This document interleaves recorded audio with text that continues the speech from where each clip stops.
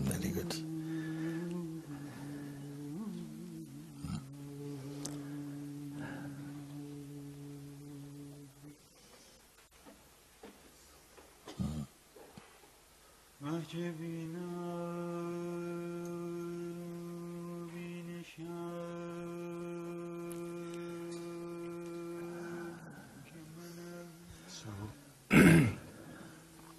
The yes you were talking about yesterday. Yes. It grew strong in me, and now it's very much here. Yes. There's no doubt here. Here's the fear. Yes. And so, just sat there and realized that I've been trying to figure out who am I. Yes. But I am no who. I am no one. So that just scared me even more, so I had to put up my hand because I was about to run away. Yeah. Yes. If the mind realizes I am no one, then fear will come. When the heart knows I am no one, fear is gone. If the mind realizes I am no one, if it says I am no one, I am nothing, fear, oh my God, how can I live? How can I, oh my God, this is terrible to be nobody. Yeah. But when the heart knows I am no one, all pressures are gone. And I've never been anyone. I've only ever been this.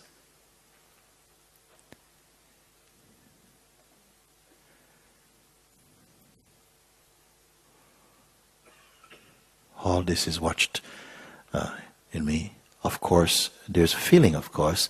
There's a time when we speak, yes, when I was 17, I went to this place and I met these people and so on and so on. So these stories may continue to be told, but they have a new purpose. Maybe as a facilitator for a higher directing or sharing or something. But they are not in service to an ego anymore. You see. It's not the slate is wiped clean, so therefore there's a blank. And like, oh, that never existed. No. Memory will still be here. You will still be able to relate to family and so on. All of this can be there. It is still consciousness. You didn't become unconscious. You see. But the position where we have been placed, from being centered in the mind to being centered as the heart, is very different.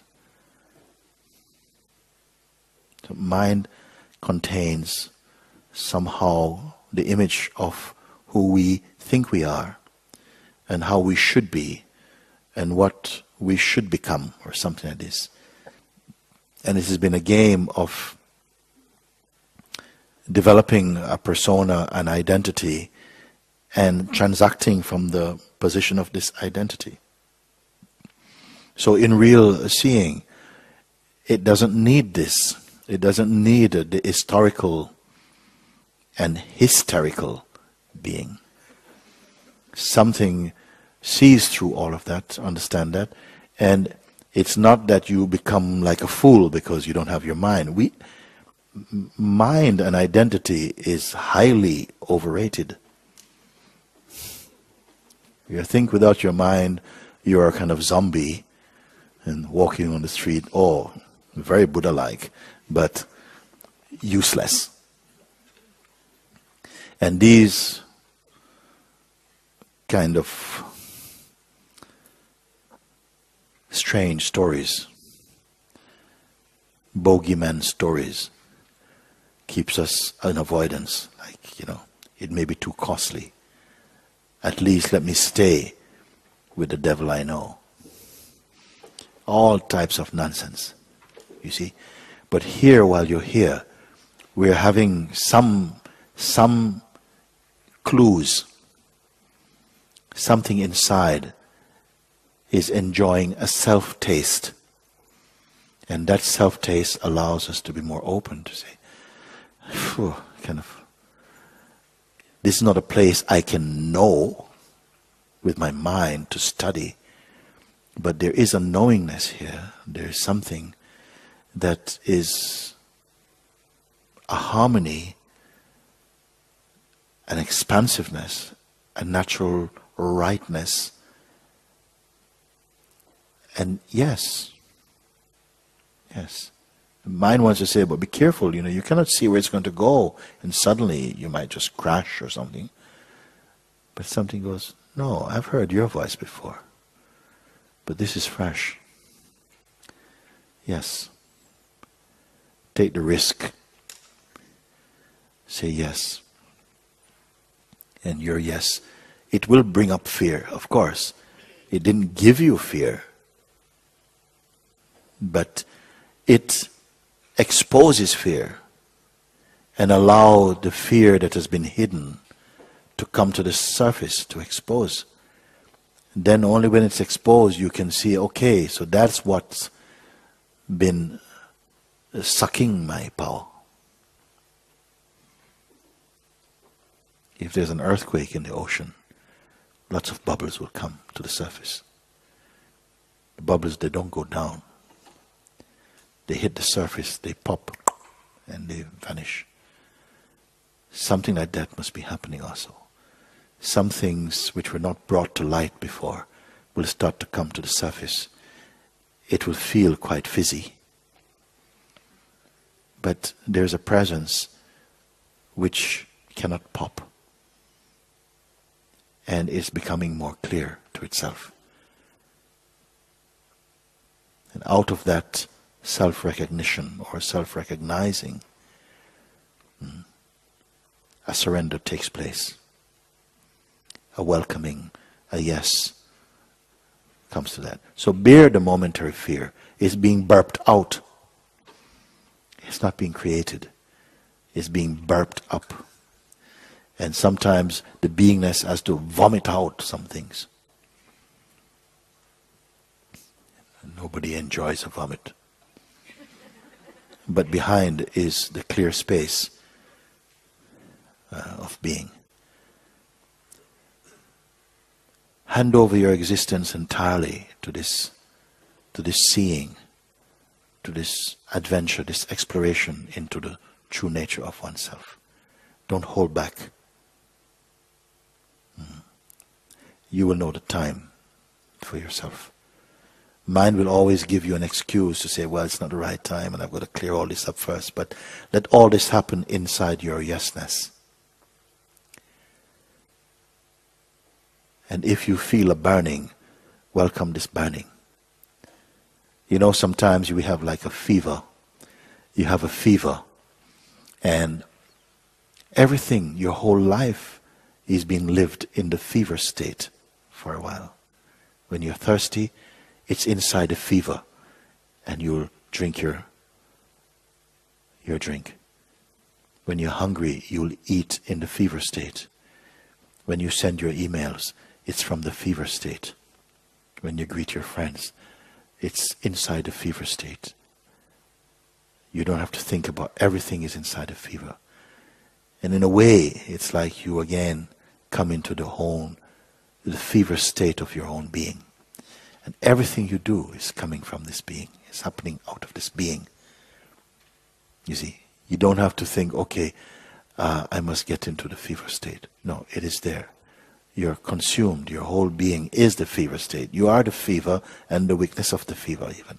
And the activities that go on. Like that.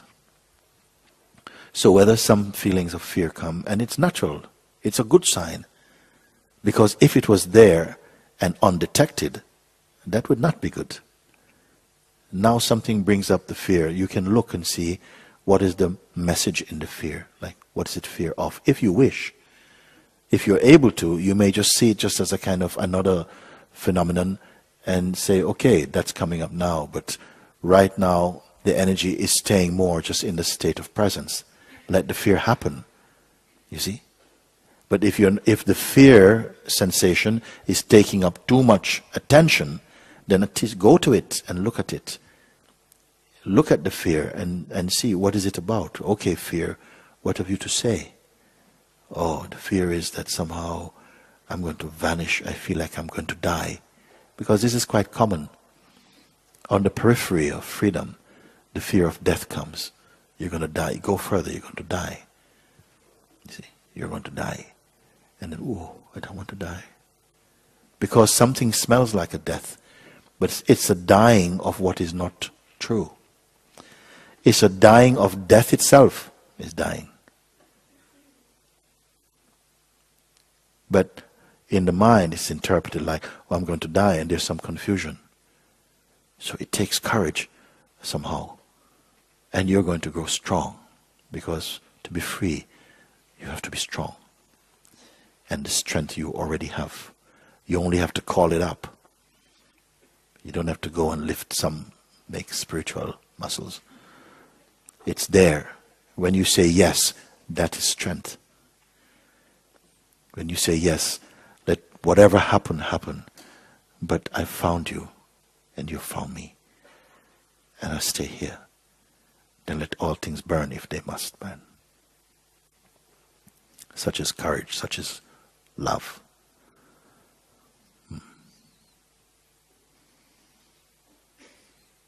So it is good. Let this burning be. Don't try and salvage anything from this fire. But keep your hands together in this fire. Say, thank you for burning me. Leave nothing unburnt. Feel like that. The mood will change.